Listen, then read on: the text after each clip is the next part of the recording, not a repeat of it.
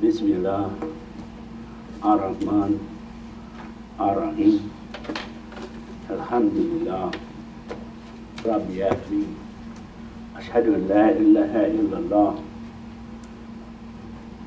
Ashhadu anna Muhammadan Nabiyyuhu wa Rasulullah. With Allah's, we seek refuge in Allah from the rejected enemy Shaitan. With Allah's name, the most merciful benefactor, the most merciful redeemer. All praise is due to Allah alone. I bear witness there is no deity except Allah. He has no partners, no associate, and He's sole proprietor, owner, creator of all that we see, all that we're in. And I bear witness that Muhammad sallallahu alaihi wasallam is his messenger to mankind, bringing us the good news, bringing us the revelation that was revealed unto him for mankind, the Quran. So we're very grateful and thankful to Almighty Allah that He thinks so much of us, His creation, His Khalifa, that He's not left anything by chance. Nothing is by chance. Everything He has proclaimed, He has perfected, and He is the deliverer, the maker, the owner. Everything we see is going on, it is Allah, and we thank Him for that. Today we're looking at issue in the Quran that brings us a little up to date on where we are and what we should be doing today, what's going on in the world. There are many things that's happening in the world, but it's not exclusive to this day and time. That sometimes it's, I guess, it's a little confusing because we think what's happening in our day and time is so alarming and so great that it seems like the worst time things like this have happened. People getting run over, people getting killed, and things of that nature. It's not that grave in terms of all times. Kadilaka yubani bayina Allahu lakum ayati la alakum takiluna, understanding. Allah says in Surah Baqarah, Ayah 242, that thus Allah makes clear His signs to you, lakum, to you. That's plural for all of us. In order that we may have understanding. And it's very important that we seek understanding, we strive for understanding, because understanding is the key. Without understanding, we can be led in different directions. With understanding, we can follow everything that Allah has for us to follow, we can follow it without problem. But without understanding, we're simply moving on impulse, or we're moving on what someone has told us. We're going on someone else's point. And I've heard many people say, well, we believe because that brother told me. No, that's not the way it works. Allah didn't create the Quran or have Prophet Muhammad ﷺ just for one individual, or two individuals, or three individuals. It's for the whole of mankind. The whole of mankind to come into this understanding. Not one imam or sheikh, and then he tells the people what he understands. That's not the purpose here. Allah says that He's created this. He created it. He did it. Thus do Allah make clear His signs, ayatihi,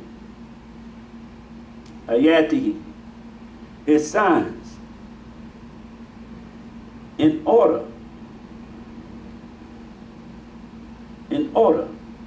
that You, meaning all of us, Lakum, everybody, not just prophet or messengers, everybody.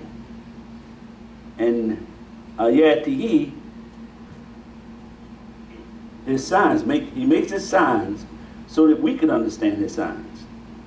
Now that in itself is telling us something. It said that Allah gives signs, and he made those signs so we can understand those signs. A lot of times we lose direction, not because of our own understanding, but because we start following others' understanding. That's why it's so important to be able to read Quran. Today we're going to look at some of the very important issues that bring us to the point in this day and time.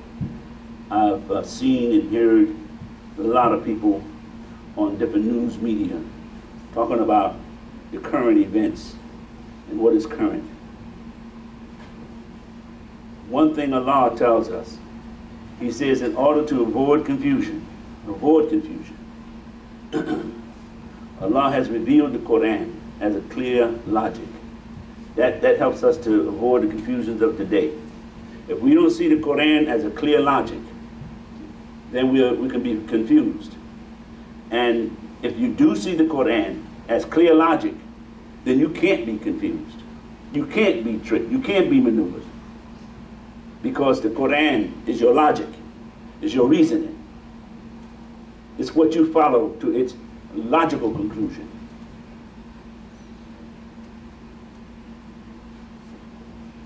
Then Allah says, he revealed it to the human being to follow. He revealed the Quran to the human being to follow. That was out of his mercy. Out of his mercy.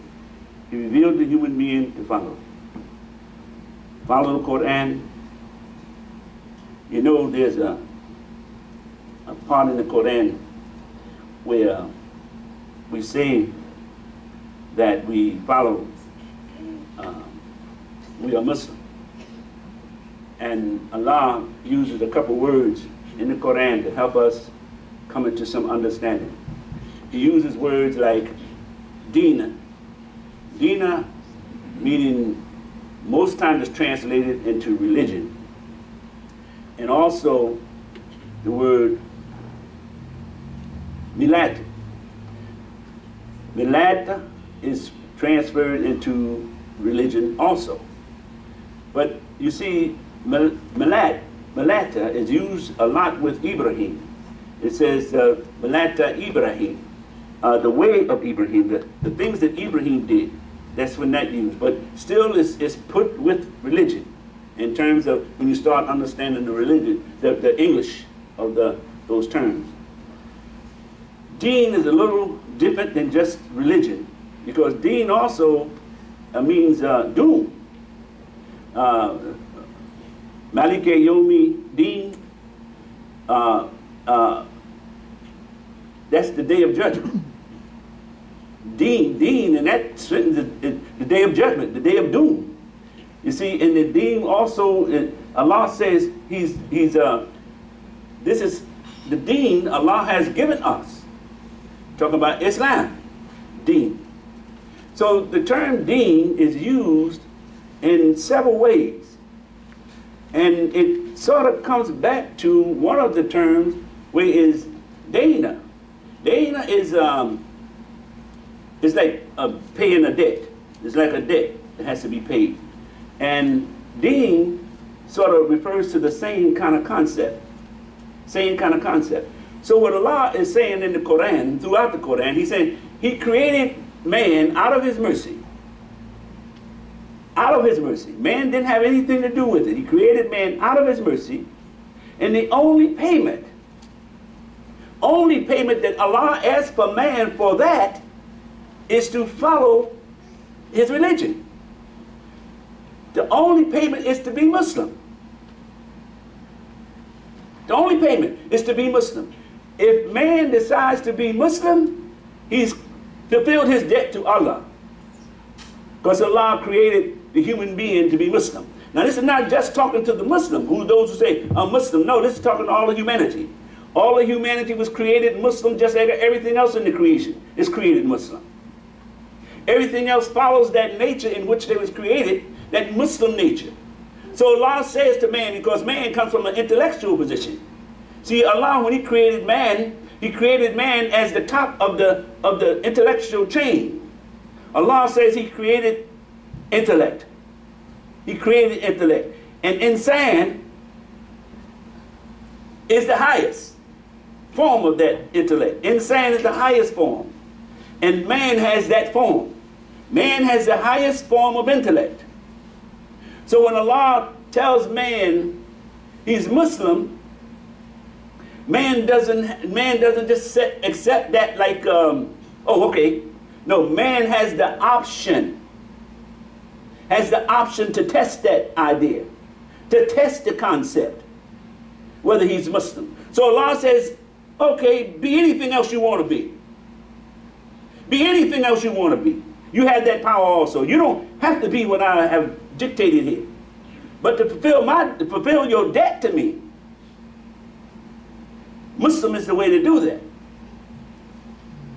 And then a lot of times, we get sort of confused in terms of what a Muslim is. See, a Muslim is not just the one who takes his shahadatain. See, Allah says, who are the ones? It says, those who have faith and are doers of good deeds. They're the ones that answer that call being Muslim. That's what the Muslim is. One who believes in Allah and is a doer of good deeds. Muslim. That's the nature of Muslim. That's the nature of submitting. Most times we find people trying to define what a Muslim is, and they start talking about how many times they have to pray a day. They have to talk about how they have to wear their clothes in terms of the jalabiyah and things of that nature, when they're trying to define what a Muslim is. A Muslim is one who believes. Like Ibrahim. This is why Allah says in the Quran, when He uses the Millata Ibrahim, when He's instructing Prophet Muhammad sallallahu alaihi wasallam, He says, follow the Millata of Ibrahim. Because Ibrahim would then say, this is the way somebody told me how to do this. No, at the time of Ibrahim, they had got off course. Everybody had been put on course during Noah's time and had gotten off course during Ibrahim's time, before Ibrahim's time. So Ibrahim had to search it out again. Ibrahim had to find it again. And that's what Allah is saying. Allah is saying, use that same method. Use the same method that Ibrahim used, and you will come to the same conclusion. Same method Ibrahim used, you're going to come to the same conclusion. Because Ibrahim, as Quran says, was a friend of Allah, meaning that Ibrahim was close. Ibrahim was close. And if we follow that way, and if we don't know that way, how can we follow that way? This is why it's so important to read Quran, so we can come to these understandings. Come to an understanding about what we are supposed to follow, how we are supposed to live our lives. And Quran gives us that directive. You know the story. Allah tells the story, and He also tells the story of Musa, tells the story of Ibrahim, how Ibrahim, through his logic, through the logic that Allah had created in him, through his intellect, his logic, through his logic he deducted things from the possibility of being a creator. The moon, he says, could not be the creator. He went through the whole creation and saying that none of this could be the creator. The one who created this in the first place is the one I serve. Now that particular method is the same method we all should be using. That's the same method that Allah instructed Prophet Muhammad to use. The same method that He instructs us to use. Nothing in this creation is Allah. You should worship that which created this creation. And you should understand that. You should understand you don't worship the universe. You're not one of those people who say the universe does everything. Universe does nothing except follow the instructions of Allah. You know, when we follow that simple path that Ibrahim had followed himself, and Allah had certified it. Allah had certified it. And He made sure that we wouldn't be misled if we follow the Quran. You know, a lot of times you hear somebody say, well, you have to follow the hadiths of Prophet Muhammad sallallahu alaihi wasallam. And never do they mention in that statement, because sometimes they be maybe a little wrong themselves, a little off themselves, or trying to get you to look at something different. Whatever the reason, that's not important. But what is important is that Prophet Muhammad sallallahu alaihi wasallam followed the way of Ibrahim. He followed the millah of Ibrahim. He was instructed to follow that millah of Ibrahim. He never differentiated from that millah. He never invented his own way.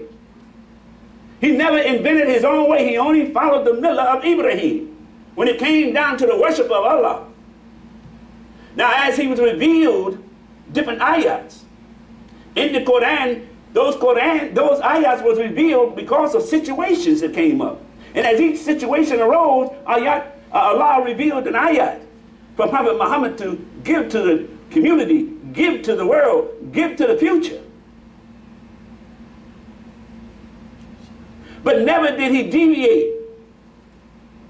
Never did he deviate from the millah of Ibrahim. Never.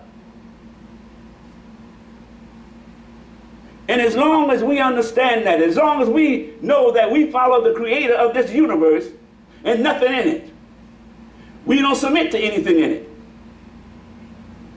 We only submit to the creator of it. Money is not our God. Women or men is not our God. Sex is not our God. Gambling is not our God. Smoking is not our God. Drinking is not our God. Our children are not our God. Our parents are not our God. We have only one Allah, and He is the creator of all of that. That's the only thing we submit to. And everything else, we carry out His instructions as to how we should be carrying those things out.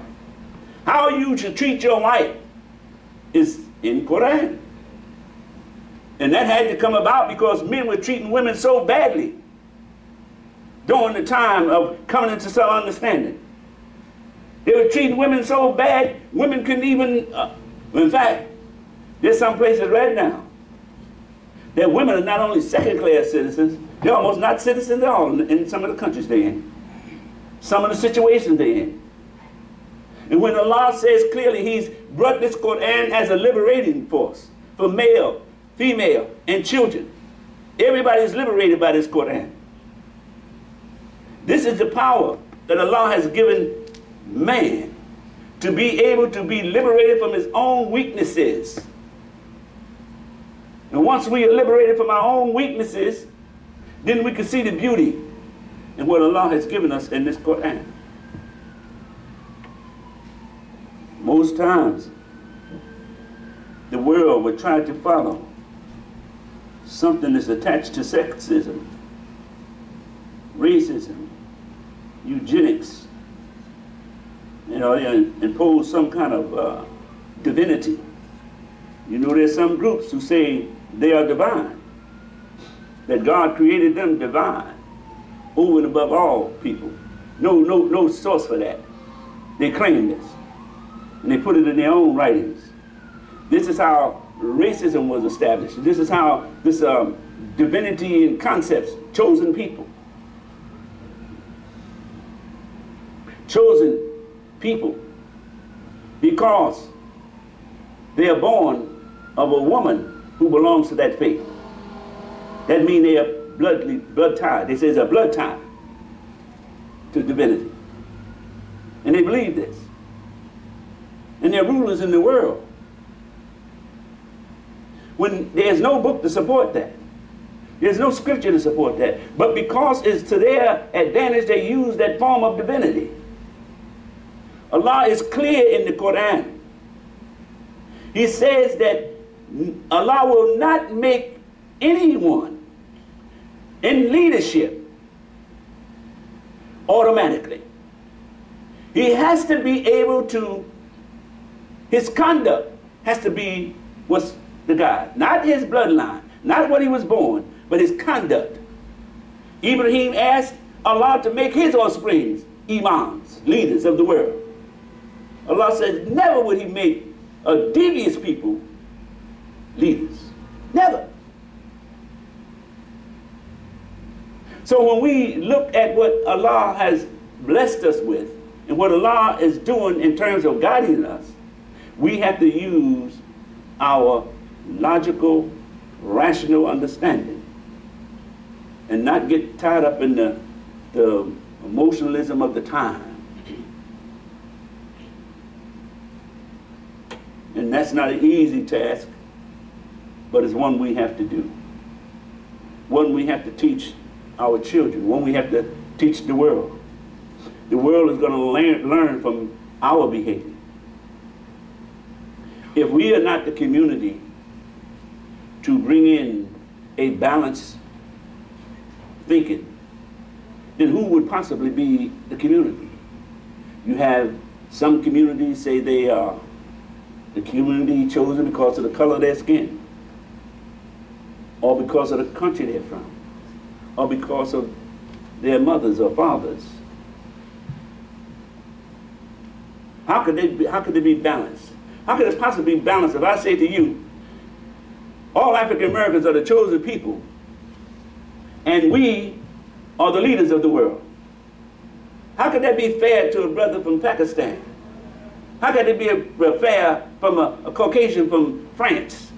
How could it be fair from somebody from South America or Australia? How could that be fair to them? They had no control over how they were born or who gave them birth. Certainly if a person could choose their birth, they would choose, everybody would choose to be rich. Everybody would choose to have somebody serving them. But that's not the way it is, because the only thing that we should be concerned with and the only thing that Allah instructs us on is our behavior. He says, because this is only a trial. This is only a trial to get us to the next level, which is far better than this. If you think this is great because you have a beautiful home or lots of money or wives and women have everything they want, their husband get them everything. If you think this is great, it's not even close to what the hereafter is going to be. In fact, that's the wrong term. It's the Jannah going to be, paradise going to be, because you really don't know where it is. So there's no sense of saying here. But we do know about here. We do know there's paradise here on earth too. And some people are living in it. And Allah says, you can get this paradise. Your paradise is going to be even greater. But He doesn't exclude it. It's not just for the Caucasian, not just for the Jew, not just for the black, it's not just for the white, it's not just for, it's only one that's excluded is Shaitan. The only thing that's included is the human being who does good conduct, who has good deeds. That's the one that comes in to the gate. Now, certainly we all strive hard, but there are many things that this world puts up that causes us to sort of like lose focus. And when we lose focus, it's kind of hard to get back on track, because it's a lot like a drug addict. A drug addict can be a good person a long time, and then somehow or another become addicted to heroin. Maybe not something that strong. Maybe just alcohol. Or maybe just overeating. But become addicted. The struggle that the person has to get out of an addiction is tremendous. I've seen it, and I remember a time when I couldn't quit smoking. When I was a young fella, I tried hashish, reefer. But I was able to step away from that. Allah blessed me to step away. Never got strung out, but I was able to step away. But cigarettes were difficult for me. Difficult, very difficult. Now some may say, well, you don't have to stop smoking cigarettes. No, if the same thing is anything that harms your body consistently, you should not even think about doing it. How you going to argue with somebody about some morality? You don't need to get into a moral dispute about what they're doing. If you're doing something and it harms your body consistently, and there's proof that it does that, you should not do it as a Muslim, because your body belongs to Allah and you're serving Allah. So how you going to damage what Allah has given you? Allah has given you this body. He's given you your life. And you turn around and damage it with smoke and damage it with blowing up your lungs? That's not serving Allah. And I don't care how many times a person is making salat, he's still not serving Allah if he's smoking cigarettes. Now he's probably still Muslim, he got his ways and all kind, but serving Allah means you're not doing damage to yourself. Number one. And then you don't do damage to anyone else. But first you don't do damage to yourself. Now at the time, they didn't know cigarettes was harmful, as they do now. That was in the time of ignorance. And people smoked the different things. And as I said, I smoked. But when Allah blessed me to step away from it, I stepped away from it, so far away from it. And I know, and this is why I'm saying to you, that breaking the habit is difficult. But it's possible. It is possible if you believe. It is possible if you believe. And this is what we should be telling the world about. We as Muslims, those who are committed to being Muslim, we should be informing the world about the possibilities that Islam gives to the world. We should be telling every American in America, and perhaps all over the world, we should carry that message, but the message we should be telling every American is that Islam is in America now. And we should be striving to uplift Islam. I don't want nobody, they could be Christians, Jews, doesn't make any difference, or atheists. All we have to do is tell them, look at the history of the power of Islam. Look at that history, and if that can happen here in America, we would be blessed. Islam brought Europe out of the dark ages. Brought them out. It lifted up the Arabian Peninsula. The Arabs on the Arabian Peninsula never had the kind of credibility that they have now because of Islam. And it can do the same thing in America. The problems that they have in America now would begin to dissipate if they were simply just allow the Muslims in America to be Muslims. Allow the Muslims in America to practice Islam. Without all of the hindering, without all of the cutting us off, without all of the bringing up with ideas and concepts and bringing out bad information in the community, telling people that this is wrong, this is not good. If they just stop with the propaganda, the good of Islam would show through and America would begin to change. They don't have to become Muslim. We said this before. They don't have to become Muslim. They don't have to convert from Judaism to Islam. They don't have to convert from being a Baptist to becoming a Muslim. But they would change. Because we, as Muslims, encourage everyone to follow their book. And in their book is good conduct. In the Bible is good conduct. In the Torah is good conduct. All of those books have good conduct in it. The problem is they are not following them. The problem is most of the liquor that's sold in America is by Christians and Jews. Even with alcoholism running rampant, they're still selling it to make money. If they just followed their book and stopped that, it wouldn't be no problem with alcoholism.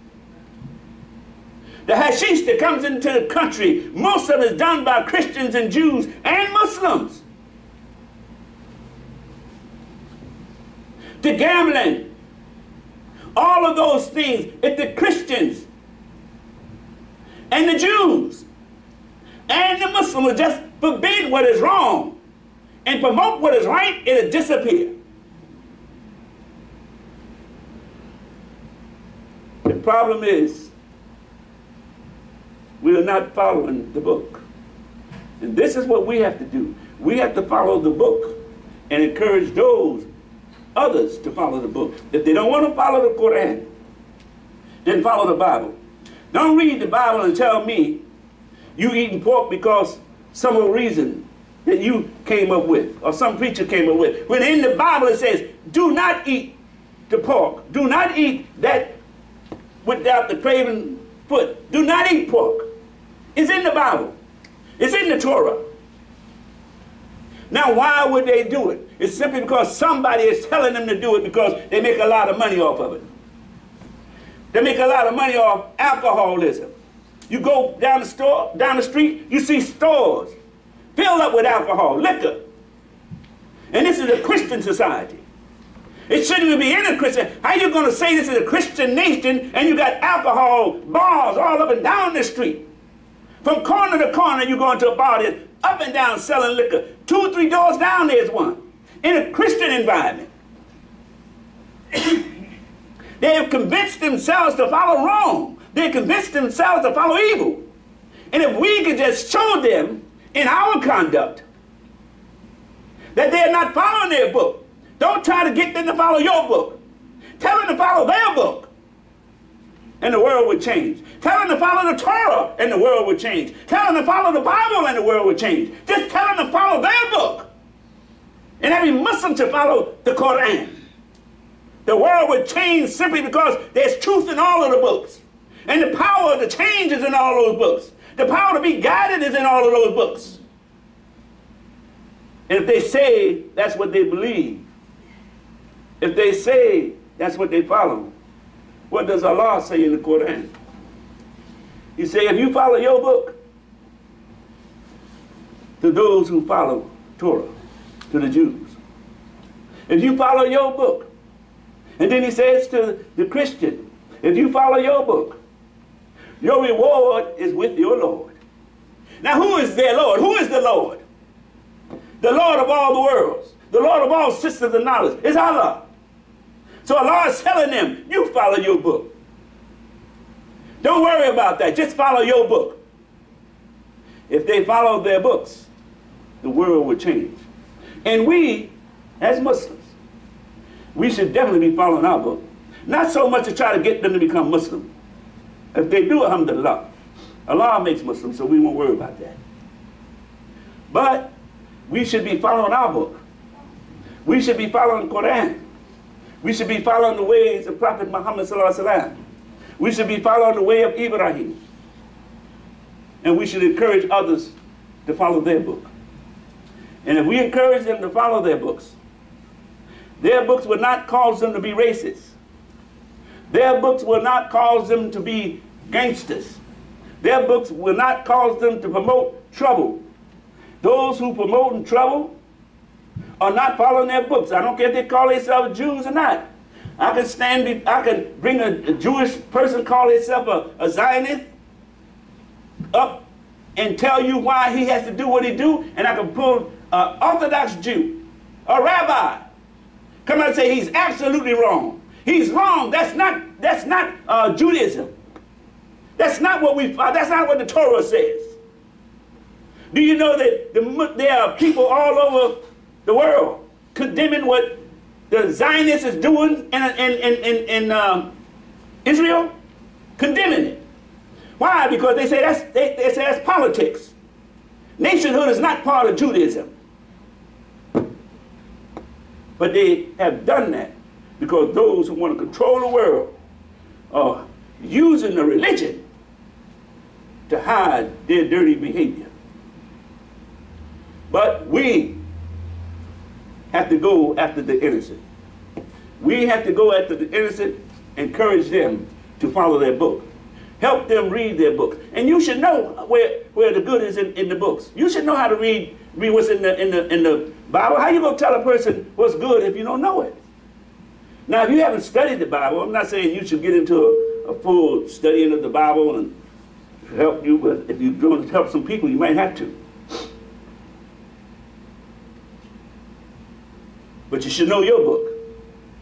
Your book you should know. The Quran you should know from cover to cover. Not necessarily memorizing it, but you should know you should know the spirit of it. You should know the spirit of it. You should know when a person is talking Quran, you can feel it, you can understand it. Because you read the book constantly. You can tell the good. And we can encourage others to do the same. So with that, we want to take a short pause.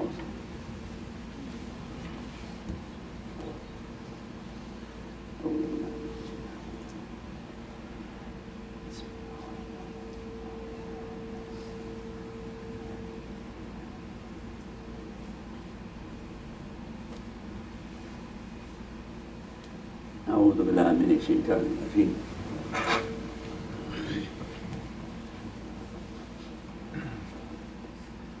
بسم الله الرحمن الرحيم الحمد لله رب العالمين أشهد أن لا إله إلا الله وأشهد أن محمدا نبيه ورسوله.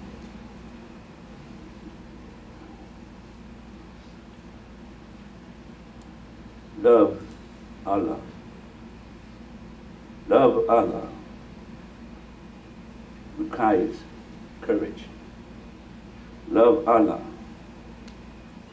You got to be courageous. You got to be courageous because everybody's doing things and you won't tell them what's wrong or right because you understand they don't want to be seen. No, I ain't gonna let them know what I am.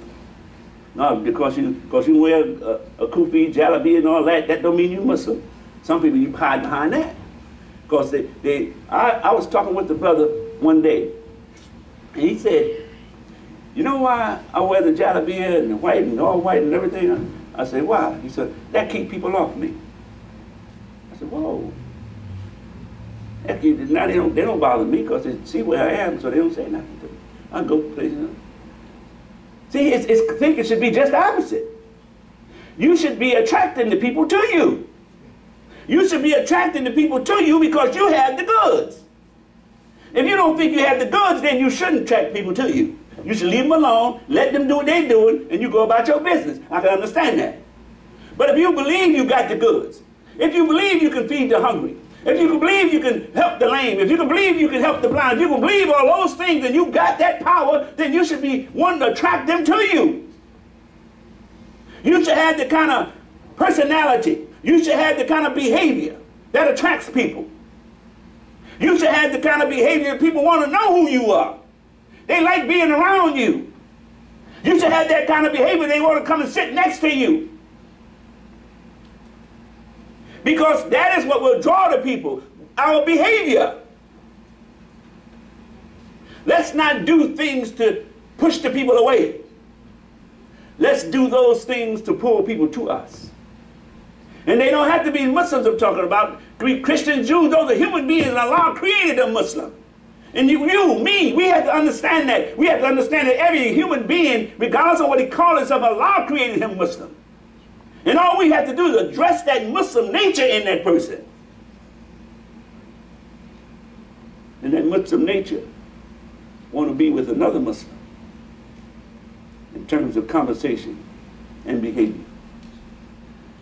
So our job is simple. Our job is easy. Our job is pleasant. We simply have to be on the best conduct. That's all. The best conduct. Believe in Allah, doing good deeds, helping with his chance to help someone. That's our job. Our job is not to go home and shut up the door, kick our feet up and watch TV. No, no. You can do that. No one's going to stop you from doing that. But Allah does say clearly in the Quran that those who stay at home are not the ones who are going to be blessed. It's those who go out. Now, I know there's not a war out there, somebody attacking Muslims on horseback. They ain't talking about that kind of war. It's talking about the war that I was just explaining just now. There's a war of the streets.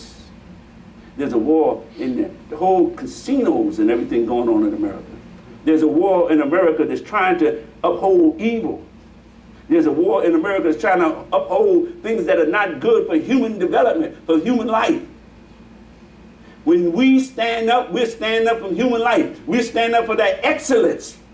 That excellence we saw and see in Prophet Muhammad sallallahu alaihi wasallam, that's the excellence we're trying to get the world to see and stand up and be.